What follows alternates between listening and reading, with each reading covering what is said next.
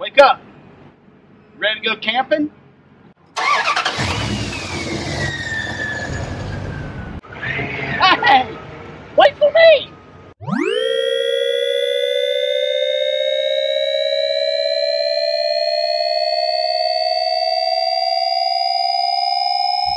Alrighty, I found tonight's camping spot. Absolutely perfect.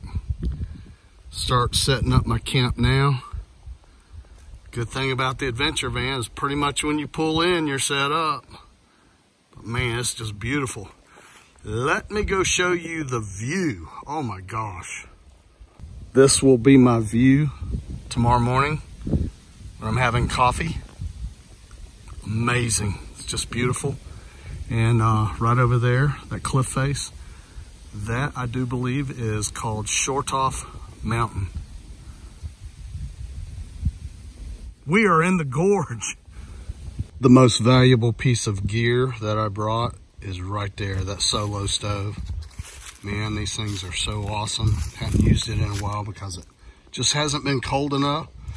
So I stopped and grabbed 2 bundles of firewood. So I'm really gonna enjoy the solo stove tonight. I really like this spot because that gravel road's right over there. And I can hear cars coming and going, but I'm actually hidden down here. So that's great. Got my table set up, a few snacks laid out, and that's where I'll make my meals and make morning's coffee. So if you have a van, I highly recommend one of these cheapo foldable tables. I'm also prepared for any unwelcome guests. Hillbillies playing a banjo, a bear, or even a squatch. I'd rather err on the side of caution. What do you think, Lucy? Are you happy with this spot? Now here's something that I always bring with me once the weather starts to cool down. Wherever I go, that yellow bag goes. That is my cold weather gear clothing bag. It's full of everything, you name it. There's some base layer stuff right there. Windproof, waterproof stuff. I've got everything to handle virtually any cold situation. And the cool thing about it is you can also let people borrow stuff because I got so much stuff in there. It is not the things we do in life that we regret on our deathbed. It is the things we do not. Because I assure you, I've done a lot of really stupid things, and none of them bother me. All the mistakes and all the dopey things and all the times I was embarrassed, they don't matter.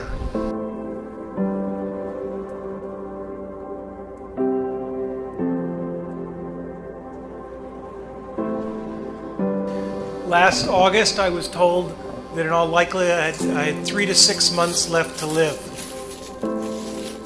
Somebody said to me, in light of those numbers, wow, so you're really beating the Grim Reaper.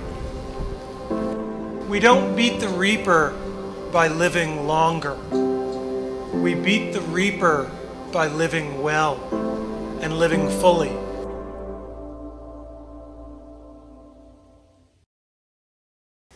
This right here is my security light on the van. It's solar powered. It stays on the van 24/7, and I've got magnets on it. So I've done a video about this also. So that is excellent qualities. These light 'ems, and it really lights the place up. So if a squatch is messing around the van tonight, he'll get lit up, and then I'll light him up.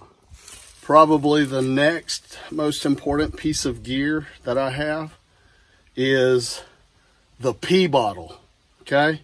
I ain't coming out of the van, and a guy like me needs a real wide opening.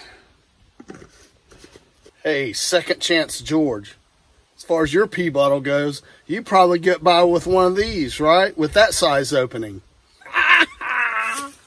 Another piece of must-have gear for me when I'm camping in the van is my white noise maker. This is the little travel model by Rome, and I like to have this thing going. Not so loud that I can't hear anything outside, but I just love the white noise. Let me turn it on here. All right, it's on. See if I can turn the volume up.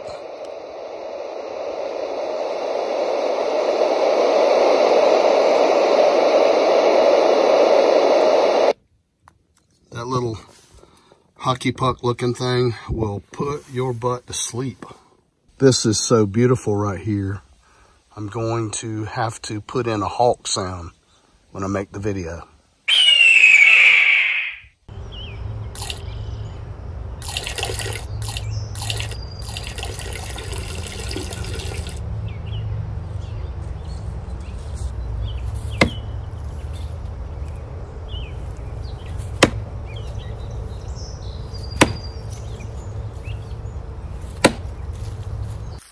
The good thing about watching other people's videos is you learn a lot, and I learn a lot, certainly learn a lot. A couple of the YouTubers I watch that do some bushcraft are Saline Scott and Carolina Chris. And I've learned some of their methods to make fires the bushcraft way. So that's what I'm getting ready. It's time to start a fire. I'm going to try to do it the bushcraft way, the way they teach. So wish me luck.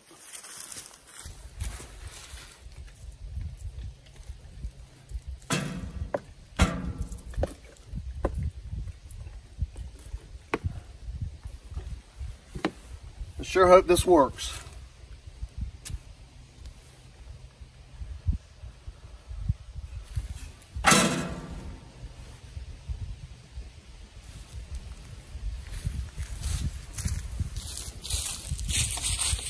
Look at the way these rocks light up. That's really cool. They are just sparkling with my headlamp.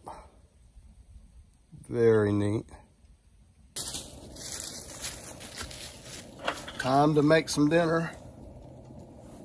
Tonight we're having some Cajun dirty rice on the jet boil.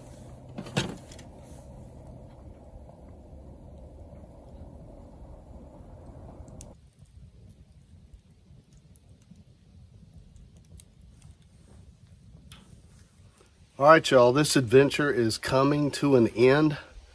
Had a great time. I hope y'all have enjoyed watching it as much as I did making it. Been wanting to do this for a long time up here at Linville, just boondock. And it got down to about 38 last night, but I stayed cozy, toasty warm under a sleeping bag, and I threw a blanket over for good measure.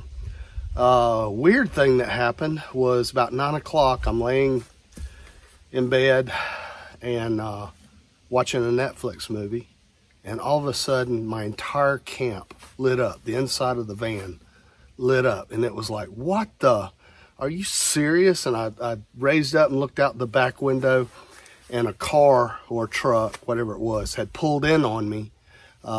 Didn't see me. You know, when you pull off the road, I'm kind of hidden back here, but when they saw the van, they stopped and backed out and drove off. So that was kind of a freaky occurrence right there. But other than that, everything went smooth. I woke up this morning, got my coffee, went down to my scenic spot, and literally sat there for about an hour in the sun, warming up and just watching the beautiful scenery. So if you ever want to come here, I'd be happy to give you the exact GPS location. All you have to do is just go to my About page, and on there you can send me an email.